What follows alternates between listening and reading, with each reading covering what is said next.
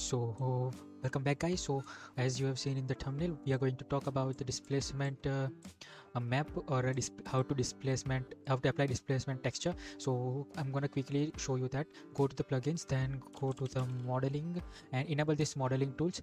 Check this tick mark and restart the engine. After restarting, you go here and then select modeling. So here what we are going to do for now is I'm going to get this rectangle, give it a 400 by 400 measurement, and then I'm going to create two different rectangles, and I am also going to get this box.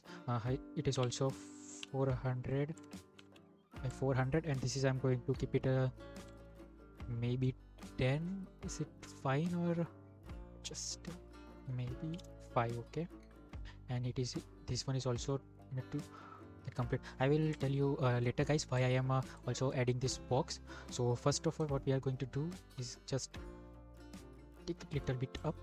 So we are going to try start this from this. So first of all, we are going to download some Megascan asset. You can just go to there and then go to the pixel bridge, let it load. Then from the surfaces, download any detailed surfaces which has some details.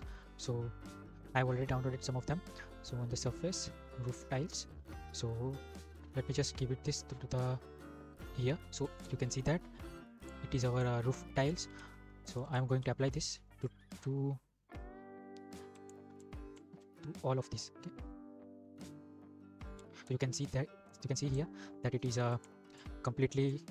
You can see that it is completely flat. There is no depth. You can say that there is no depth in this asset or material I applied. Also, if you remove the lighting, you can see lighting is changing, but there is no depth, actual depth in the this material. So what we are going to do, I am going to select these two are for the reference only, how it looks, and these two we are going to actually add it. So first I'm going to go with this rectangle. Then there is a remesh option. From the remesh, I'm going to keep it a 50,000. After 50,000, click on accept. It is 50,000 happened, and going to do this for same for them. 50,000, accept. Okay, it happened. And now what we are going to do is simply we have to do is go to displace option. From in the deform, there is a displace option. In that displace option, you are here going to see here too much noise and it looks so much weird. So what we are going to do is going to texture to texture 2D map. So here if you click there, then it will give something like that. So what you have simply do is there is a third option, like this is a green. I don't know mostly how you recognize it. I'm still don't get it, because here you can see that there is a name.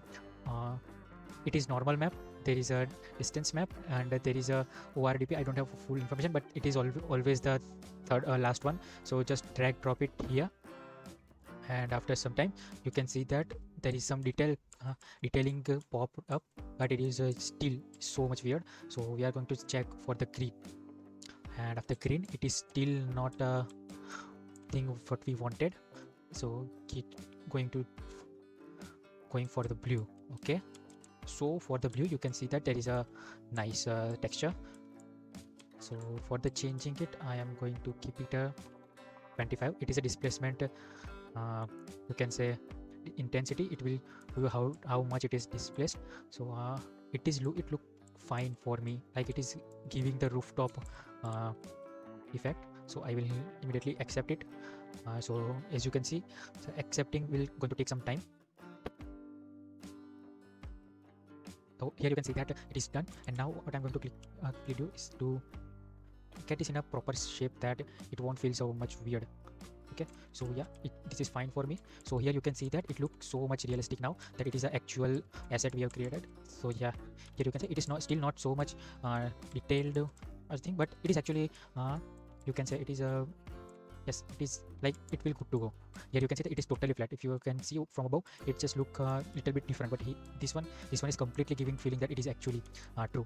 So now what is the reason behind I have created this box one, and this is so simple plane. So you can here you can see that if you go down, then there you can see that there is nothing behind it. It just give you a glitch effect. So now we are going to do same thing for this one. Keep it little bit small, then going to apply displacement, and the displacement you can see that it is a very bad looking. So guys, you can I have again repeating this as I have shown you is that there is some issue, but what it just happened is there is some glitch. So I went to the green and again went back to the blue, so it is now completely fixed. Okay, now it looks so much good. Okay, so here you can see that it is perfectly balanced and there is no noise, not too much noise in this, so you can easily play with this one. So here you can see that there is no noise as we have seen in the other that other asset. So just you need to accept this. So it will going to take some time.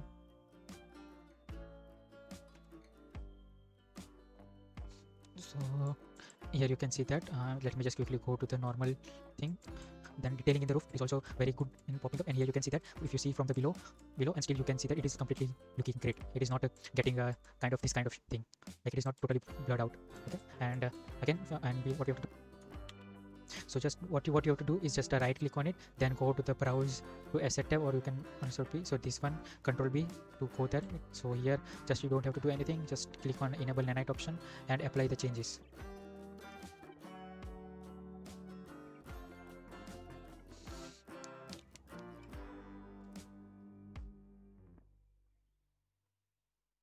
So here we have applied the nanite option and just save this package, then click it. So it is now good to go. Now here our one asset is created, so you just need to do is drag and drop this thing and it will show you as a proper